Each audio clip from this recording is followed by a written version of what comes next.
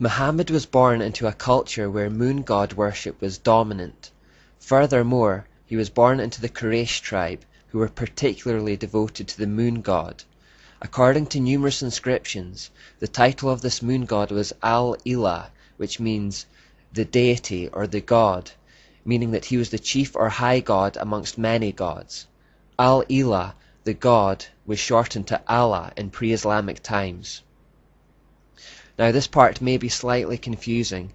Until now we have seen that in the Babylonian system the sun is always presented as a male god and the moon presented as a female goddess, and yet here we find talk of a male moon god, not a moon goddess. This is because there were certain branches where the roles were reversed. The male divinity became the moon and the female divinity became the sun. This form of the mysteries was particularly prevalent in Arabia and amongst the Saxons and Norsemen of Europe. This role reversal remained widespread around Arabia in particular, long after its popularity had waned elsewhere. Echoes of this lesser-known form still exist today. For example, Cush, Nimrod's father, was worshipped as a god under the title Meni or Manai, which means the numberer.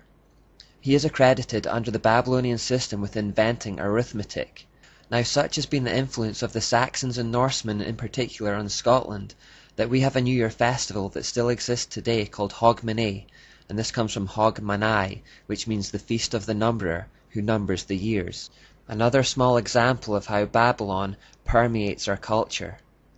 Muhammad's father and uncle both had the name Allah incorporated into their own names. His father was called Abd Allah, and his uncle was called Obid Allah.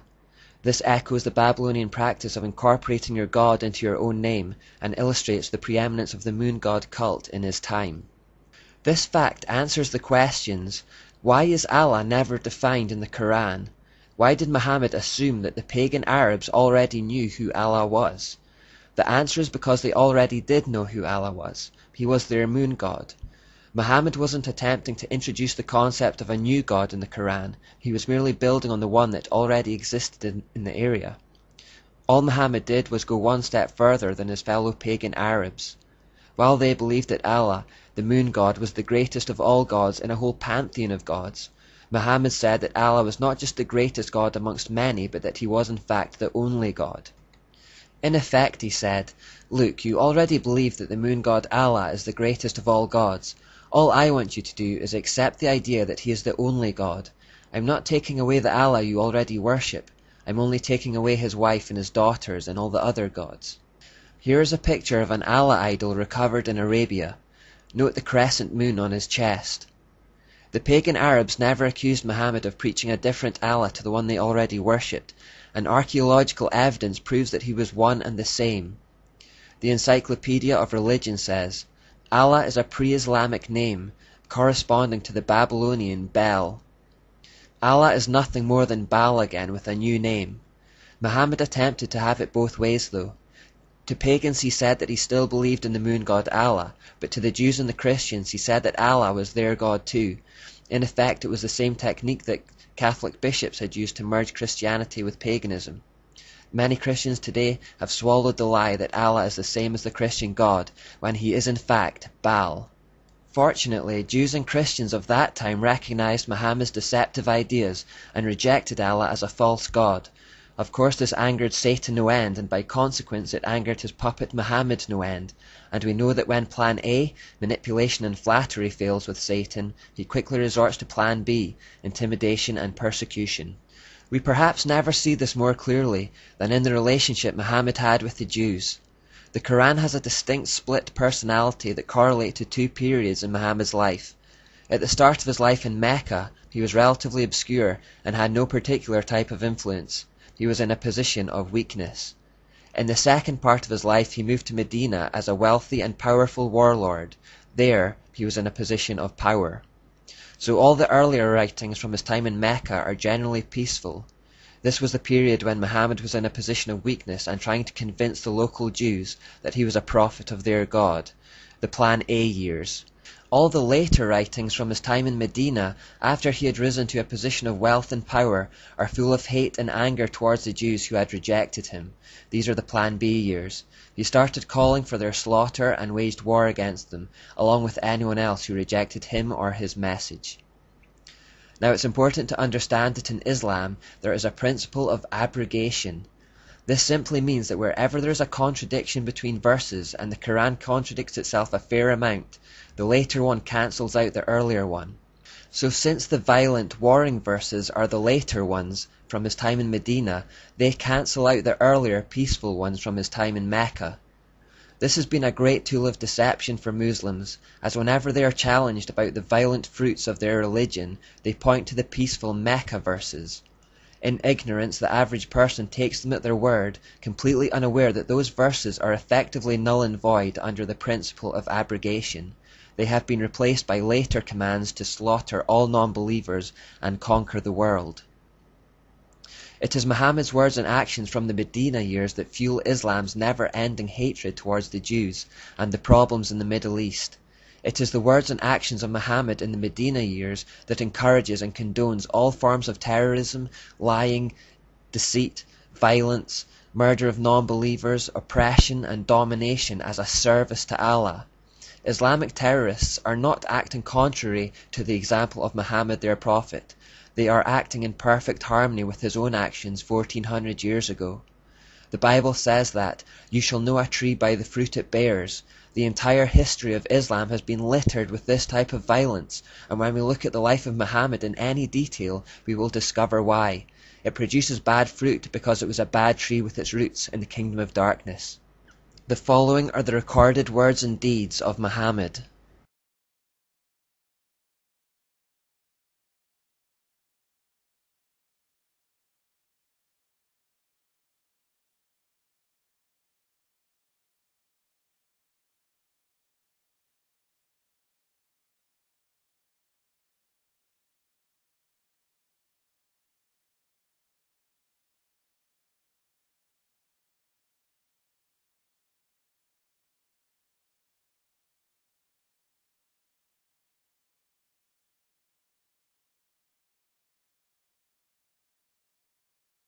In the following example, we see Muhammad suddenly and conveniently receive a message from Allah to rape captured women.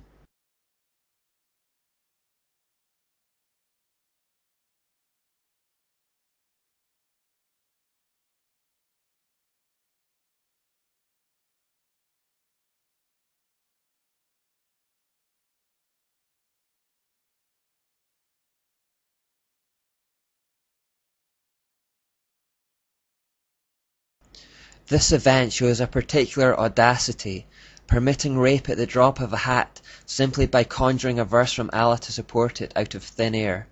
Any whim or fancy that took him could be acted upon if he claimed he was doing it under divine authority or instruction. Muhammad understood what Nimrod and Semiramis understood, that spiritual authority gives temporal authority. Wherever Satan is involved, there is often a telltale hatred for the Jews, and this comes through loud and clear in Islam.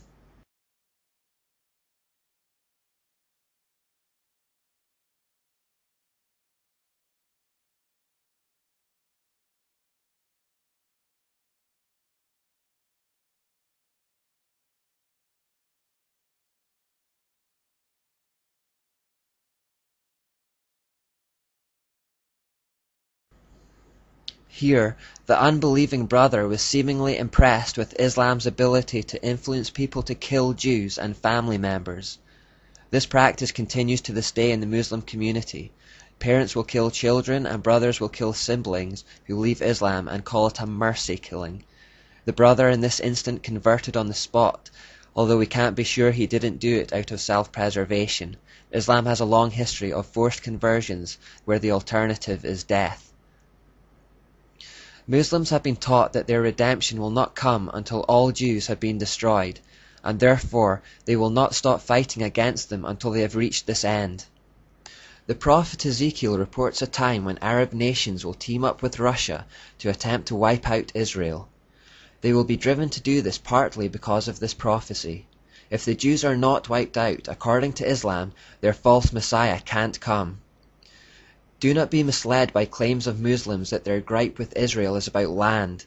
Satan wants the Jews destroyed, as he has done from the beginning of time. He has hardwired this desire into the core of Islam through Muhammad, and they will work towards that end, no matter how much land Israel gives them. Muslims believe that they must kill all Jews, or their religion has been proved to be false. It's that simple. The United Nations are attempting to create a two-state solution where Jews and Palestinians share the land, but we know from our studies of the character of the satanic Jezebel spirit that it will not be content to share control of anything. It will have no equals. The goal of Islam is to extend its influence until it rules the entire world. In Islam, the world is currently divided into two, the House of Islam and the House of the Unbeliever or Infidel. They foresee a day when the whole earth will become Islamic and work continuously towards this end. The name Islam actually means submission, and this refers to the whole world submitting to the rule of the pagan moon god Allah, Allah being another name for Baal, and Baal being Satan.